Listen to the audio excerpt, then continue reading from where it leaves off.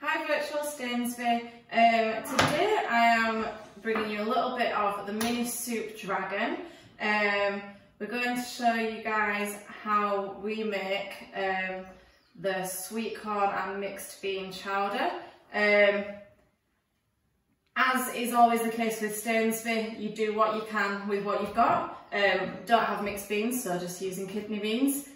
You guys can do what you can with what you've got at home. The recipe is fairly simple.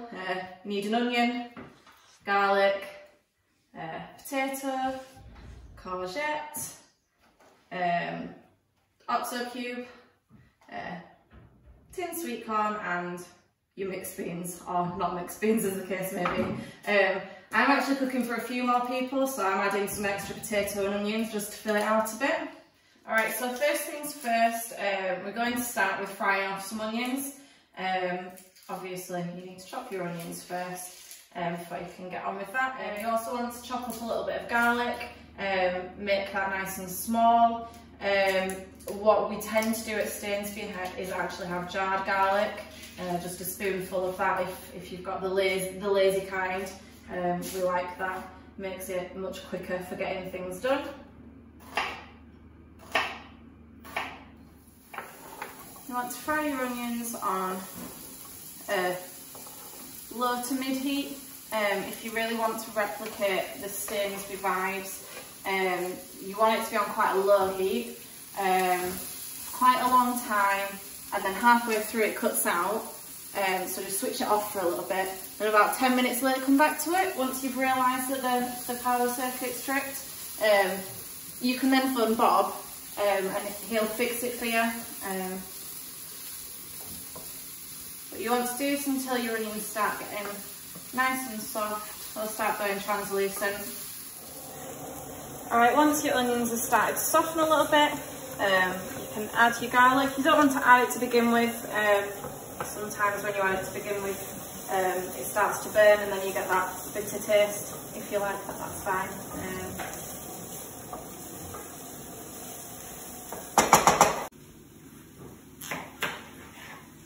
Just want to dice the potatoes nice and small.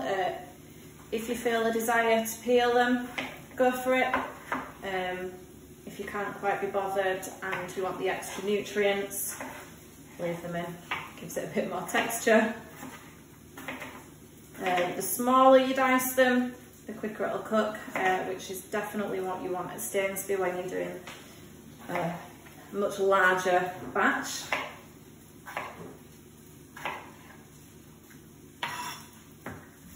Right, so your onions are nice and soft now, or in my case, a little toasty in some parts. The next thing you want to do is you want to add a litre of water, which is actually 2 jugs of this. I'll get some more in a minute.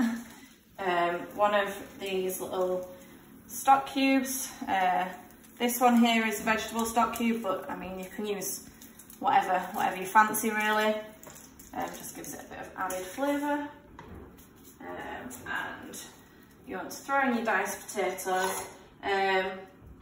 Once your potatoes are in, you want to leave this to simmer for about 30 minutes. Let your potatoes get nice and soft. They'll start to break down a little bit, start to go a bit mushy, which is kind of what you want in a chowder. Alright, while that's simmering away, you've got about half an hour to spare. I mean, you can get started on the next part of the soup, or you know, you can stroll down the field, go to the loo, go see what's on in the bar, you know. So next part, we want to take our courgettes and dice it up. These will probably stay whole, so you want to make your pieces small enough that can fit on a spoon. I mean, actually you guys are at home, so you've probably actually got proper cutlery and not just spoons and whatever's in the magical mystery bucket of cutlery in the crew tent. But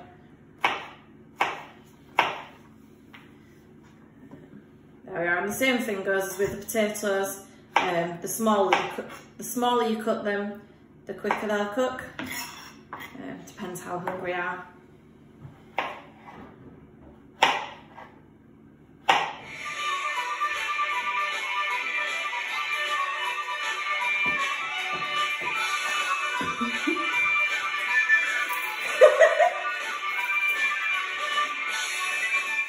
Cool, so now your potatoes should be nice and soft.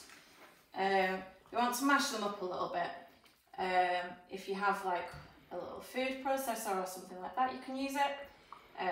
We're going for the old-fashioned way today. Mashing it, just be careful you don't get yourself burned by splashing yourself. Easily done.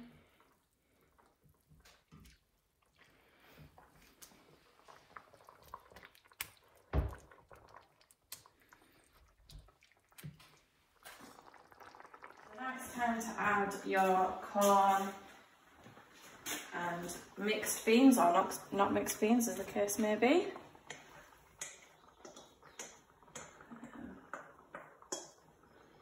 Give that all a good stir.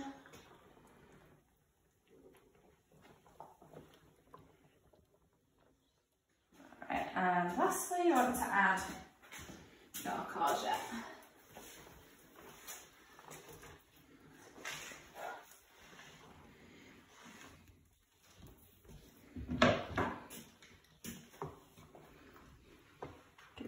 Stir,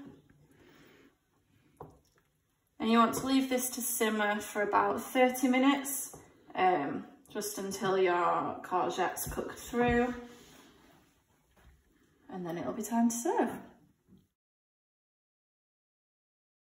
And you know, while you're waiting, given that we're not on the field, go to the good old YouTube, if we can do.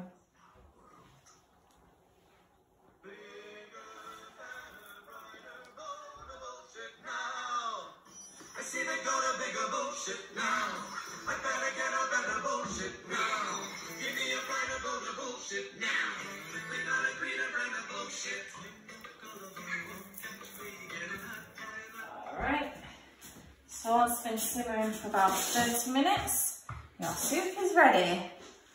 You can serve this with a bit of grated cheese. You might want to add a bit of salt and pepper. Fun fact about the soup dragon is that we don't season as we go, so that people can have it as salty or not as they like. Enjoy virtual Stainsby, everyone. Oh, you want me to twirl?